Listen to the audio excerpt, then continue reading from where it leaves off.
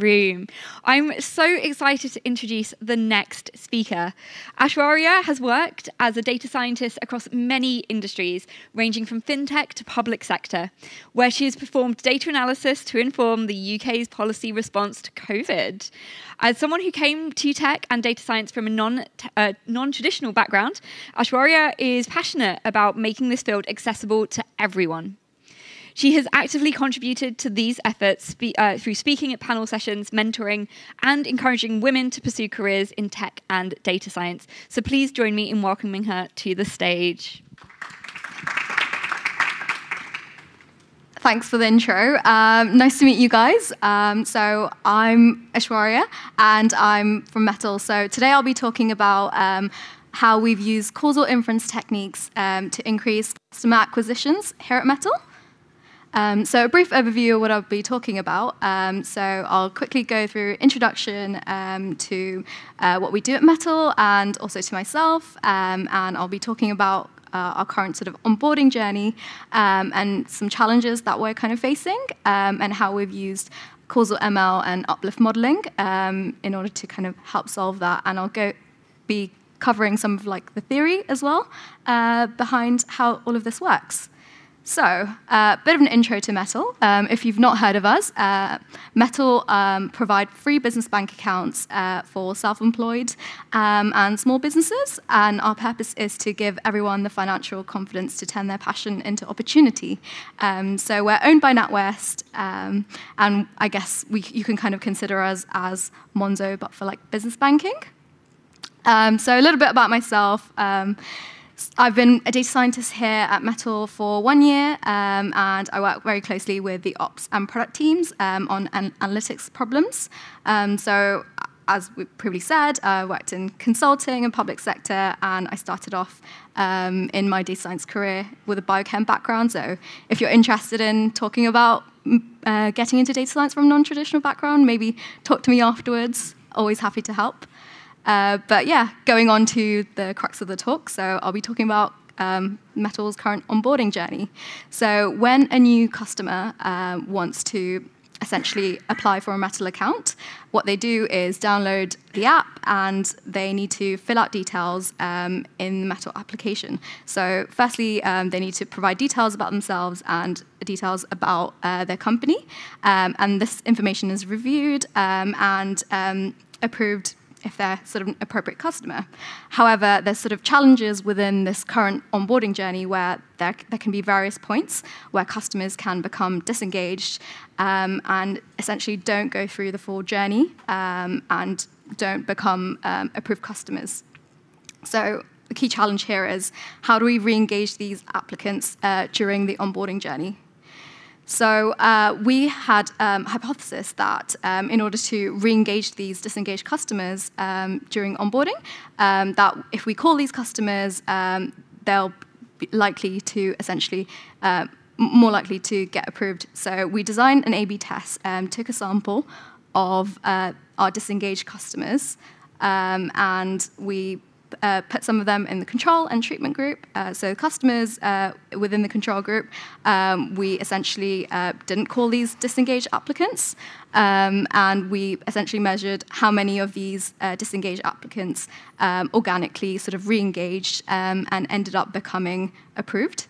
And within the treatment, we called these applicants to kind of prompt them to finish their application in order to see how many of them ended up becoming approved overall. And we found that this pilot increased the number of disengaged applicants becoming approved by 5%. So naturally, the recommendation would be that we would call all of these disengaged applicants to increase the number of approvals. But is this the right approach? So this kind of goes on to the next part where I'll be talking about causal ML and sort of uplift modeling.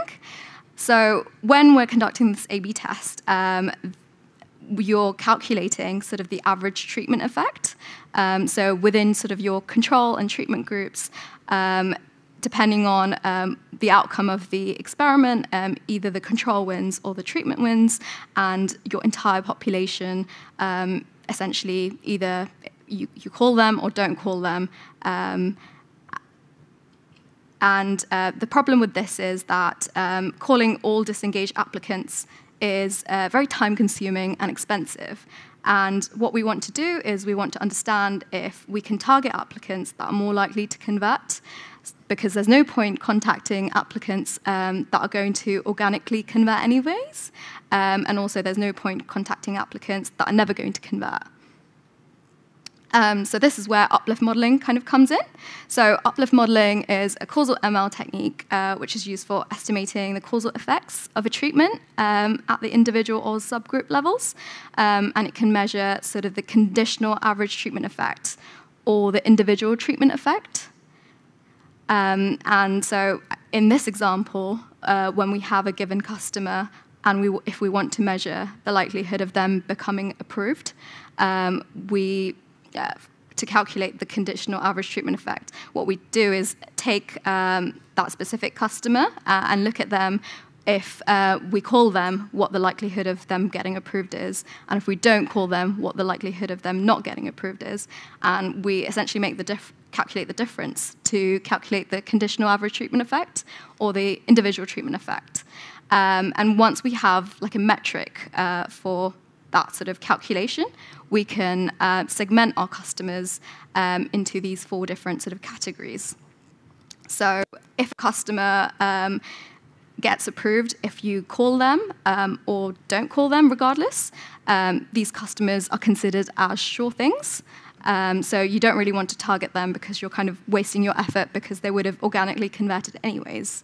And if you have customers that will get approved, that won't get approved if you call them, or regardless if you don't call them, they're called lost causes. So either way, you've kind of lost them, and there's no point sort of contacting these customers. And another category is sleeping dogs. So these are customers which won't get approved if you call them, but will do if you don't call them. Probably less applicable in this instance, but maybe if you've got like a subscription service, and you might send an email to a customer saying, "Hey, here's a discount for your subscription because you haven't used it in a while," then the customer might be likely to kind of remove their subscription. But the key category we want to kind of focus on here are the persuadables. So these are customers who will get approved if we contact them, but won't get approved if we don't contact them. And in order to kind of optimize sort of our budget and target the customers who are the most likely to get approved, these are the key categories that we do want to focus on. So moving on to our specific modeling approach. So the data that we fed into our uplift model were the results of our A/B test. So for each of the different applicants within our A/B test, we have different features about their application. So things that we kind of looked at is information about their business, so the type of the business, the risk level of the business, and also things like at what point. Sorry, at what point in the onboarding journey they become disengaged, and also how long it's been since they've been disengaged. So features like this. And another specific feature that we feed in is during the A/B test, if they received the treatment or they didn't receive the treatment. So in this instance, if we called them or we didn't call them. And also, we have the target variable as well, which would be if the customer has been approved or not. So going on to the specific model as well. So what we used is an S-learner model.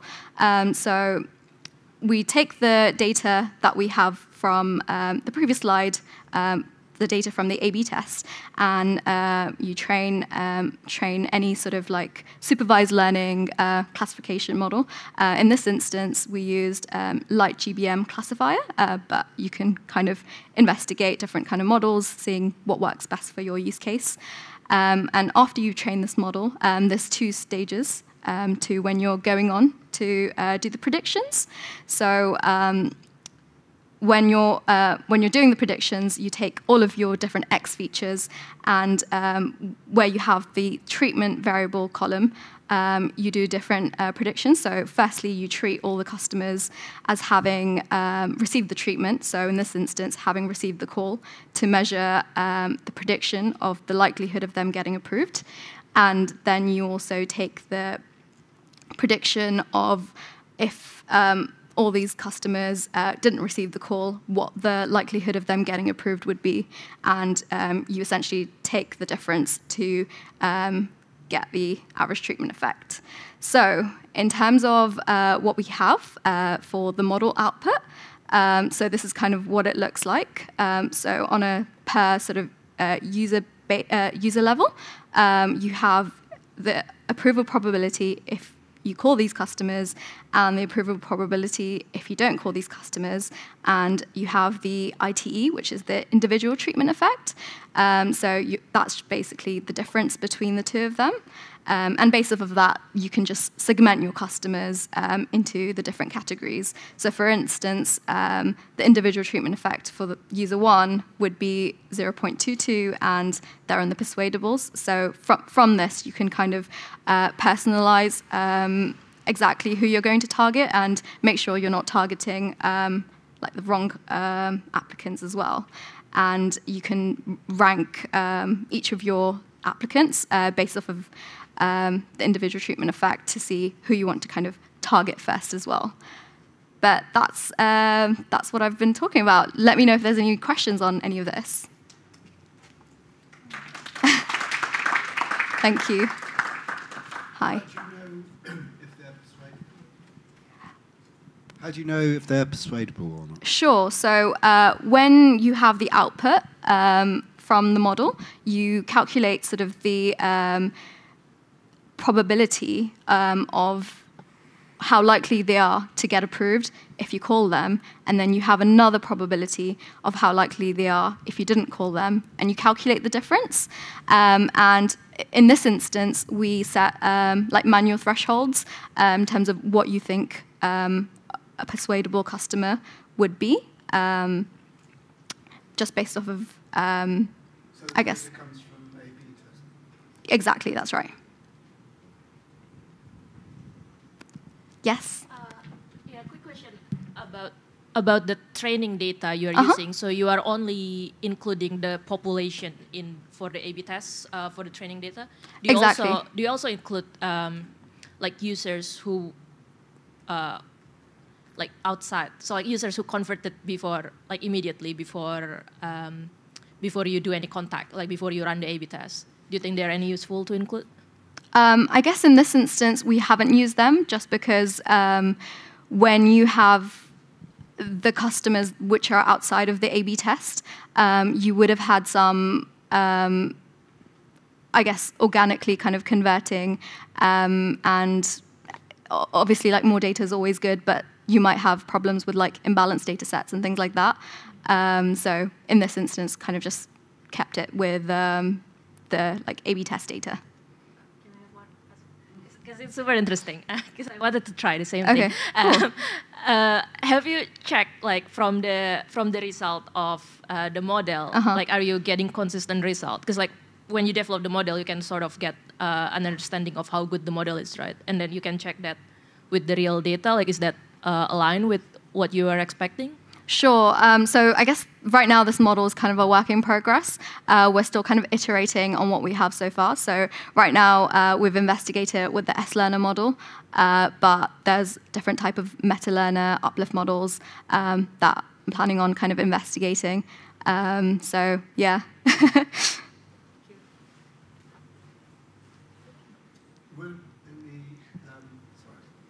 So I take it you weren't in the MNS talk about this very subject? Right? Oh, no, I wasn't actually. Okay. They were talking about... Okay, cool. Fair enough. Okay. Yeah, thanks for the talk. Just some questions around, let's say you actually, I guess two questions I have in mind. One is that, like, actually you have the persuadable segments and now you call them, they're actually not persuadable. How do you incorporate that feedback in the future? And I'm thinking, like, second question is around like after you deploy the model, now you don't have A/B test to rely upon. Now your like sort of whole thing is kind of biased, right? Like the model says call this person, you call this person. Then how do you keep on iterating this model? You have to deploy like A/B tests here and there to like collect data again, because I can imagine your business type might drift. Just depends on your marketing campaign or what kind of business turn up. So yeah, just a couple questions in your mind. Okay, just so I understand correctly, you're asking, once you've sort of deployed the model, you don't have the A/B test data. How do you know that if you want to retrain the model? Yeah, what's the approach to that? That's an interesting question. I think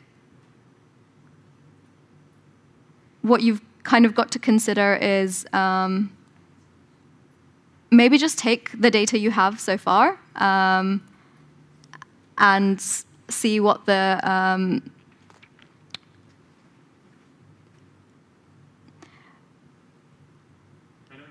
yeah. Definitely. Your sample is definitely biased. Mm-hmm. Then how do you go from there? I think something maybe like you still have some sort of exploration in there. Definitely. And it's you run as a host like production issues, I guess. Like when you go and go after prototyping. Yeah, definitely. I guess you still have to call some like unpersuadable people to keep on exploring in a way to try to find, but then that percentage and all that stuff. But this is like sort of ML ops and all the beauty of that. So it's yeah. Fun is yet to come, I guess. Definitely, we'll get to that when we get to it. Do we have any final questions? Yeah. I have one that is actually related to your background. You said, cool. Yeah. What do you think is the biggest challenge? Because you didn't come from the like sort of traditional data sciencey background. I think. Yeah. What advice would you have for people who come from a similar background as you? Definitely. I think the biggest challenge is like knowing where to get started, because there's so much information out there, and it's a bit intimidating. What I find it's useful is like maybe have a talk with someone who's already working as a data scientist, talk about like what you're like experienced in, and figure out where the gaps in your knowledge are, to kind of prioritize what you need to learn first, and then just kind of go off of the back of that. Also, there's a tendency of people kind of maybe just like doing courses again and again, but not really like applying them. The easiest way of like learning is applying it to a project and getting feedback. So I think that's like definitely like the best approach. Amazing. So thank you so much, and well done for your talk. Thank you.